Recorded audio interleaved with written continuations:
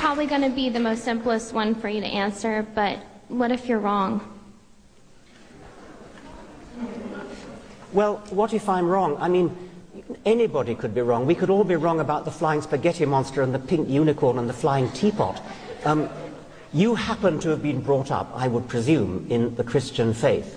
You know what it's like not to believe in a particular faith because you're not a Muslim, you're not a Hindu. Why aren't you a Hindu? Because you happen to have been brought up in America, not in India. If you'd been brought up in India, you'd be a Hindu. If you were brought up in Denmark in the time of the Vikings, you'd be believing in Wotan and Thor. If you were brought up in classical Greece, you'd be believing in Zeus. If you were brought up in Central Africa, you'd be believing in the great Juju up the mountain.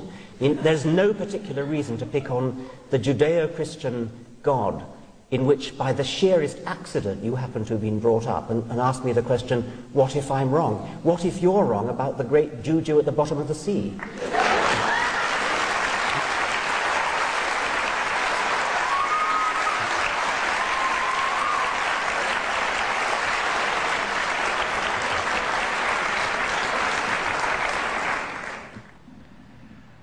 I have a real hard time understanding why people think Richard Dawkins is a deep thinker, a great thinker. That clip was insulting, not insulting to Christians. I mean, that's a given. He wants to be insulting to Christians. That's how he gets his followers. But that was insulting to the young lady. That was insulting to the audience. That was insulting to anyone who gives any level of deep thought to the issues of theism at all. And it really makes you wonder, why does Richard Dawkins think that that's even an answer? He clearly does not care if Christian intellectuals find his arguments absolutely absurd. He clearly has, they are not even a part of his audience. He's not even trying to deal with them. Here is a man who specifically has as his audience the low-hanging fruit. People who have no idea what their faith is, the nominal Christians. This man is only concerned about nominal Christians, people who are just brought up in a religion. The flying spaghetti monster, unicorns, the flying teapot. These are supposed to have some bearing on the Christian God, who is self-existent and eternal, and all of the issues that go into the relationship between creator and creation. I mean, the flying spaghetti monster has within himself a rational explanation for how creation arises and the origin and source of the regularity of scientific laws.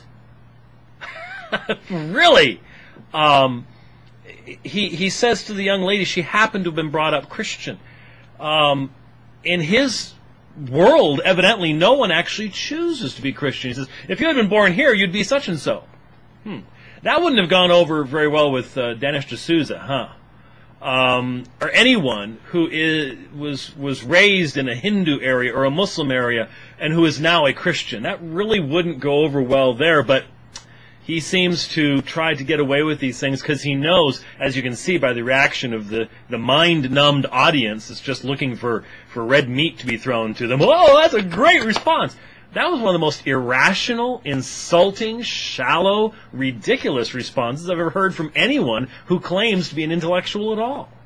But he gets away with it, just like Hitchens gets away with it, because people don't think about these things. They don't think about the parameters of the discussion so that they can recognize just how fallacious the responses offered by these atheists are. Not once did he actually respond to her question. Her question was meant to get him to reflect upon what if there is a God, how would an atheist respond to that? I mean, he could have gone someplace with that if he had wanted to. Instead, all he provides is this, pure mockery. Pure mockery, nothing more than mockery. What if you're wrong about the great Juju at the bottom of the sea, is how he finishes his response to her. That's an answer. Amazing. Amazing. The kind of rhetoric being produced by the Dawkins and the Hitchens of the world today is really indicative of the fact that we truly in Western civilization live in a culture where the attention span is so short, and the study of logic, analysis of argumentation is so shallow that people like this are viewed as great thinkers. It truly is indicative, in my opinion, of the judgment of God upon Western culture. That not only do these people, not only are they given a platform, but that they are viewed as deep thinkers. Truly an amazing time in our history. Thanks for watching.